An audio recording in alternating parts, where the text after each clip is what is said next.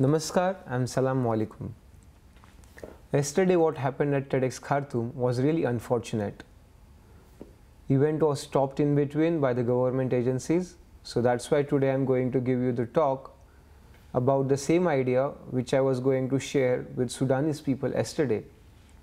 It's all about the knowledge sharing. So the first thing is about sharing the information whatever we have with the world. And the second important aspect is whatever information is available globally, making sure that that information is available to each and every citizen in our country.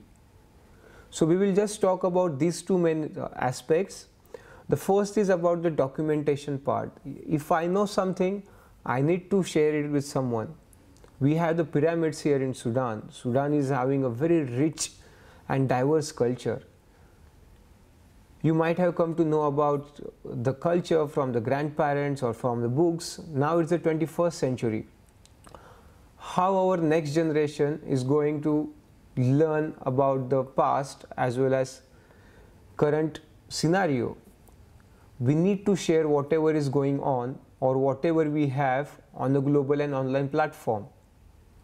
That's how we are going to sustain our culture in today's digital world. And the second important aspect is if we want to make a progress, just make sure that and there are various aspects to it. We will talk about this later on. So Wikipedia is one of the platform where you can share your knowledge for free of cost. At the same time, you can gain the global knowledge. Let's see how exactly Wikipedia works. Wikipedia is having around 26 plus million articles in 286 different languages. World's 5% population reads Wikipedia. It is the 5th most visited website in the world. It started in 2001 and it's 12-year-old. 400 million unique visitors per month and around 11.7 billion page requests per month. This is how big Wikipedia is. And so many people get confused about the Wikipedia philosophy, how it works, who writes the Wikipedia. Let me just give you a simple example. We are building a house and I want to decorate my hall. I just want to make it like more beautiful. I can do it by two ways. The first, I can decorate my hall on my own. I can ask my friends, I can hire someone to do it. Second option which I have is I will open the hall and I will ask the community to come participate and decorate the hall. There are various possibilities. The first possibility is, of course, people will neglect. Why I have to care about your hall, I will do something else that is also for free. Second aspect is people may come in, they will decorate the hall and go back. In third scenario, people might steal something, they will damage the whatever existing system is there. Now relate the same example with Wikipedia. Think of Wikipedia as a platform where it is open for everyone, so people can share their knowledge. Like the open hall, people might ignore it, or people will come in and then they will decorate the hall. And that is how it works. Someone comes in, they just do single edit. Then another one comes in, hey, this is nice, I know something more than that. And this is how it grows. So when we say there is something available on Wikipedia, Wikipedia is not a person that one person is editing something or there is a paid employee. It's just a platform like a blank hall. And if you know something, you can come and share your ideas. So the simple question to who writes Wikipedia, it's like people like me and you. And there are so many readers for the Wikipedia throughout the globe. If you write onto your Facebook, Twitter or blog, how many people read it? Your friends, family, followers? Let's see how many people actually read specific article on Wikipedia. I will just share an example. I will just share an example with you. Let's see an article about Sudan. So here is the article about Sudan. You can see it's having a nice info box, the lead section, then the content box. There is history, the few pictures of the Sudan. It is very well written, and in the end you can see the references with a lot of and the references. References are very important and essential in Wikipedia. So many people ask how to know that how many people are actually reading this article or have read the article in past 30 days. So just take a random guess how many people might have read the Sudan article on Wikipedia. 5, 10, 100, 200. Let's see how many people have actually seen this article. It has been seen by 94,934 times in last 30 days. So this is the huge traffic which Wikipedia content gets. Let's just see one of the popular articles. Let's just see how many hits Facebook page is getting. Once again you can see it's well developed article, it's having the images, photos, references.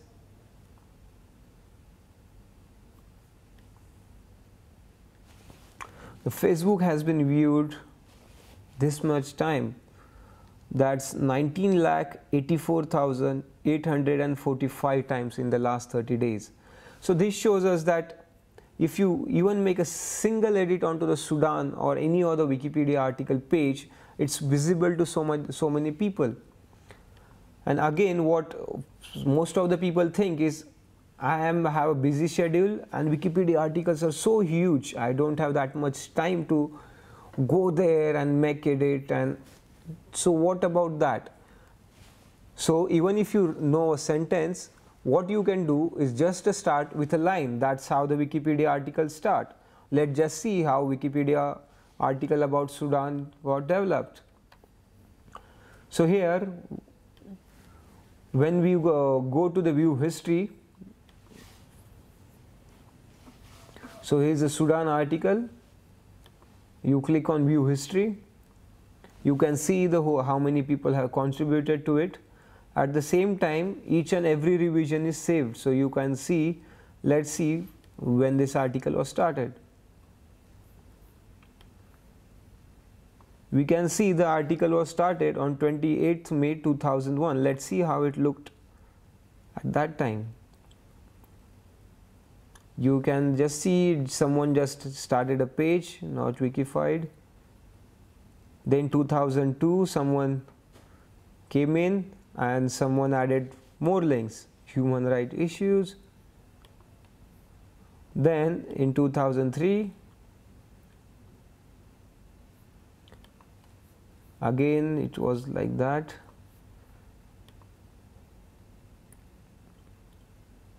In 2004 someone added an info box, map, history, politics, just names, that's it, and a map of the Sudan. And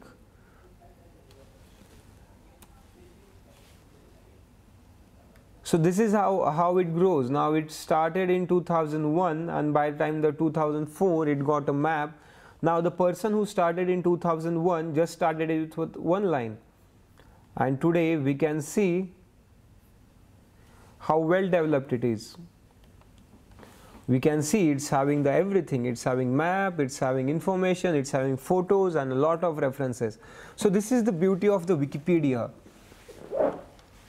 When you write on Wikipedia, you are not alone. Whole world is there to write with you. Whole world is there to support you. If you know something, just start with a line, give reference, save. As simple as that. 2 years back, I was in United States, and just to see what is there around me, like visitor spots or tourism spots, I just googled it and I got a lot of information. I saw there was information about 1,000-year-old monument. At the same time, there was a page on Wikipedia about a street which was built just few years ago. So this was interesting. I said, what people might be doing if they come to my city, visit my city. So I am coming from a city named as Pune. It is a city in a state, progressive state Maharashtra in India, and it is also cultural capital of the state. When I searched about Pune, it just showed me few typical pictures of the city and very few information about the historical monuments in the city. This was surprising because Pune is having one of the oldest civilizations and the culture is rich. So I said we need to change this. What is the main reason behind this? Main reason is people are unaware that they can actually edit the world's biggest encyclopedia, or it is their responsibility to do it. It's as simple as that. If I am not going to represent my culture onto the web, who is going to do it? So 2 years back we started a group called as Wikipedia Club Pune. Now Wikipedia Club Pune is a group of passionate people who just want to represent their city onto the globe and world's biggest encyclopedia. In order to have more photos about Pune on Wikipedia, we said like decorating the hall. We were having two options, either go throughout the city and take the photos or ask the community to share the photos.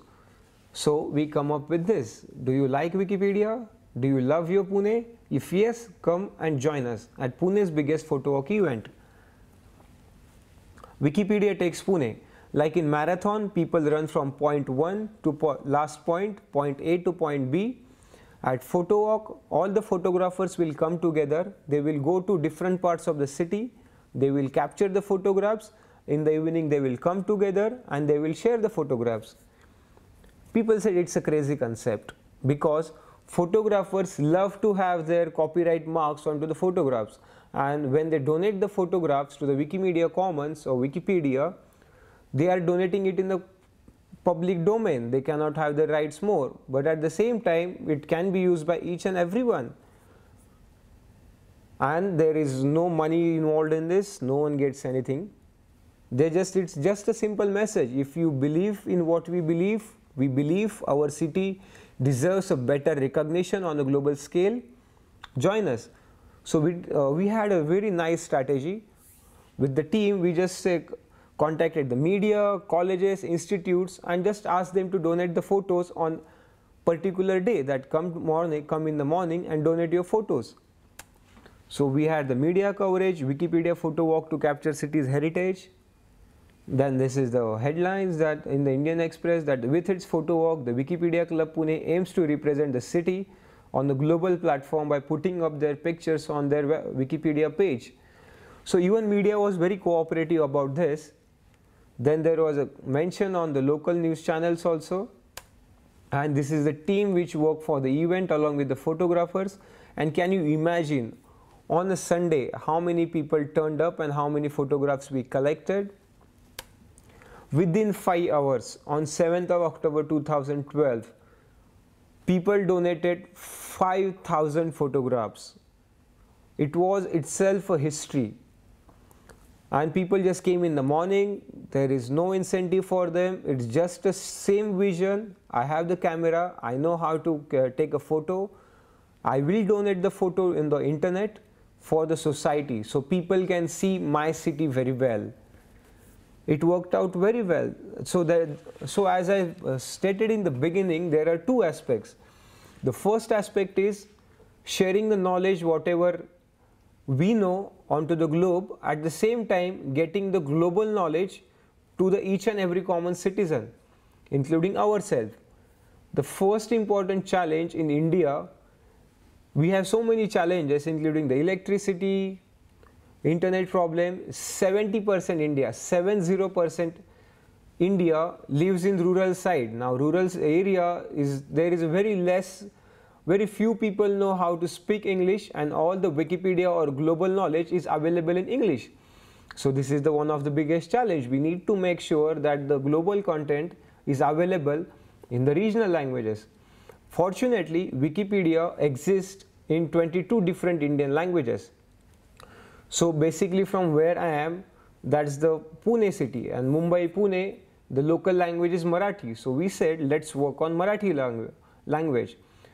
We will just go to the English Wikipedia article, we will learn, and we will translate that information onto the Marathi Wikipedia. So the people who cannot understand English will be able to access the global knowledge. And recently, this 1st of May 2013, Marathi Wikipedia completed 10 years. So Marathi Wikipedia, it was 10th anniversary of Marathi Wikipedia. And it worked out very well. Even there was a coverage that Marathi Wikipedia gets a boost. So again, in this case, it was about sending out that message. What excites people is, and in 21st century also, people want to share as well as donate their time for a good cause. The only thing is that people are unaware about it. And this is the brilliant platform that if someone is coming to our country or city, when they go on internet, they should get the quality information about our culture, everything. So this was the one aspect about the language. The second barrier is so many people don't even have the access to internet, or visual barrier, visual impairment. You can see me, I can see you. Think about the people who just cannot see. They have the visual problems, the people who are blind. Does this mean that we need to restrict whatever global knowledge we have just for the people who can read and grasp the knowledge? We need to find something else. So Spoken Wikipedia is already an active project on English Wikipedia. So we said, let's have the Spoken Wikipedia for Indian languages. Then again we had the same strategy. Who is going to do it? Let's call the community to help us out. So we said we will do an one-day event, Wikipedia Summit Pune, where people will come together. They will record, they will donate their voice, and these recorded articles will be shared with the world later on for free of cost. So people who are unable to read can get the knowledge. People have difficulty in understanding or reading can gain the knowledge. So that's how we started this, and the Spoken Wikipedia for Indian languages. And our motto was Spoken Wikipedia to empower India. Message was simple. You just come together, donate your voice. You can see this is from the Spoken Wikipedia to empower India, and this is the team photo which worked together to make this happen. So all it comes down to, if we want to make this world a better place, we need to make sure each and every individual is having equal access to the knowledge. Just imagine Sudan, where each and everyone is having access to the global knowledge. At the same time, we can share whatever we have with the world. This is really important. If we want to make our country a better place, in India, we are working on various levels. Same things can be implemented in Sudan. So each and every citizen of the country can get the equal access to the knowledge, irrespective of the language or disability. So we believe knowledge should be free and accessible to all. Technology, language or disability should not be a barrier. So let's work together to make this place a better place. Thank you.